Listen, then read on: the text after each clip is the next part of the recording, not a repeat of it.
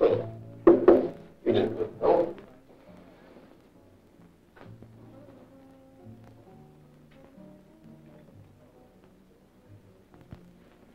I never know which one to use. Now, let me see. Oh, well, I wasn't too hungry anyway. Oh, no. No one's talking to the guest of honor. Good manners, social grace, and courtesy are the mark of the successful service woman. They can also be used to describe successful people in all walks of life. Knowing what to do in specific situations is a matter of custom, instinct, education, and good taste. Some of them go on about the length of our skirts. Now, wow, I really thought I was going to catch it. Did she talk to you about it? Yeah, she talked to me about it. And wow, man, you could have knocked me over with a pin. Say, that's a beautiful dress. Where did you get it? Where did I... Oh, I bought it at Lorman's last Thursday. You know, I wish I could wear one of those. They're really cute, but, well, I guess they're a little young for me. But I thought, well, that you didn't dig. Oh, excuse me, ma'am. Well, that you didn't like mini skirts and clothes like that. No, now, that's not exactly right. We do have certain ideas about how you should look in your uniform, yes, about the tailoring, the fit, and how it should be kept. And I guess sometimes we do express these feelings rather strongly. Yes, ma'am.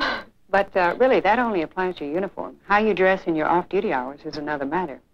Now, we do expect the girls to show good taste in everything they wear, but that really shouldn't keep you from expressing your own individuality or personality and selection of clothes, hairstyles, and makeup.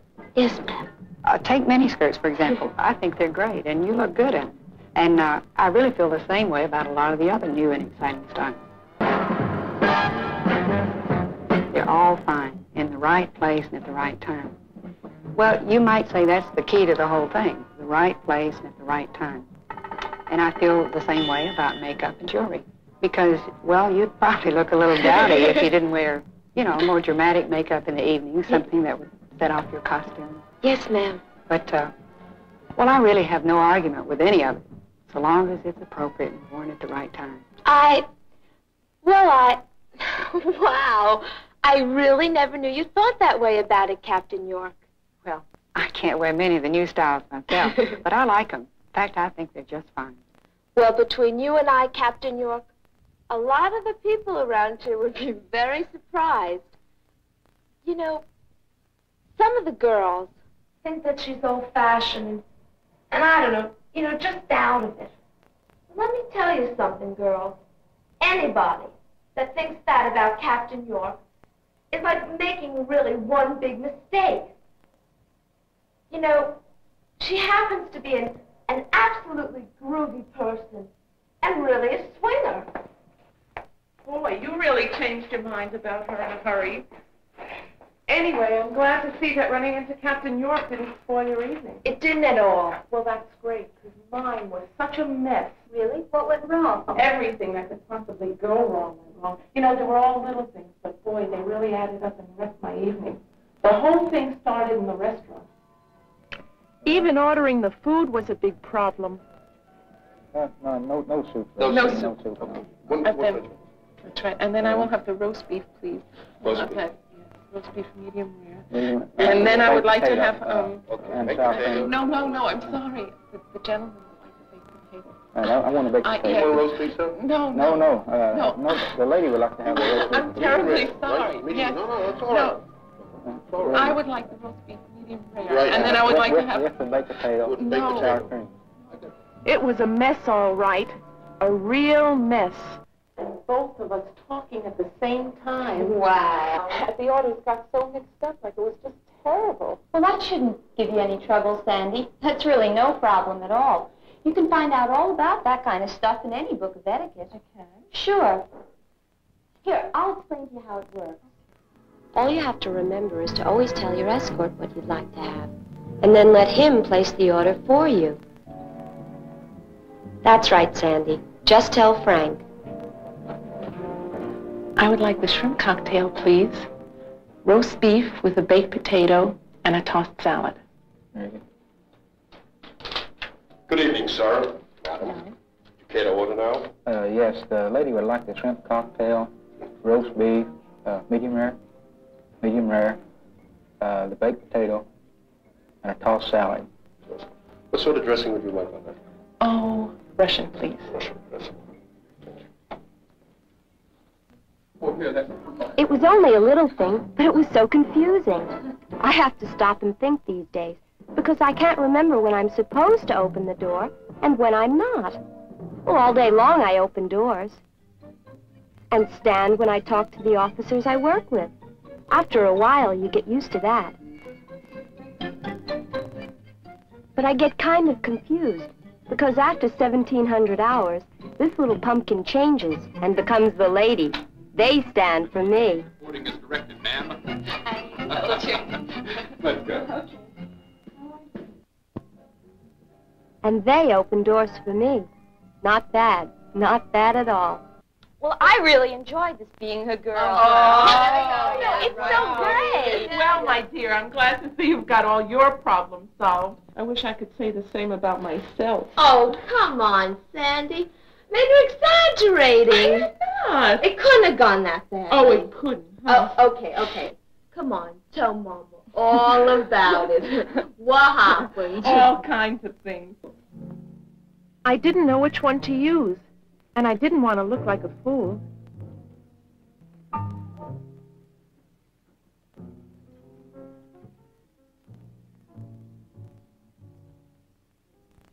That's right, Sandy. That's right. The outside one.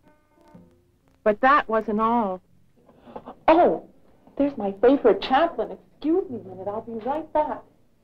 Hello, Chaplain Mills. How are you today? I'm so happy to see you. Oh, Chaplain Mills, I would like you to meet a friend of mine, Frank Parker. Frank, I would like you to meet Mrs. Come on, Sandy, you can do it. Just remember the rules. Always present the gentleman to the lady. In the military, it's the junior to the senior member. And always mention the lady's name first. It's simple. Mrs. Mills, Chaplain Mills, may I present Sergeant Parker? Good evening, Sergeant Parker. People think it's easy, that there's nothing to the social responsibilities a girl has in the service. They just don't understand. I even have the same trouble with Tom. What's the big deal? So you have to set up a reception for the new sergeant major. What's so tough about that? What's so tough? Well, you may not realize it, but there's a lot to setting up an affair like this. It just doesn't happen, you know.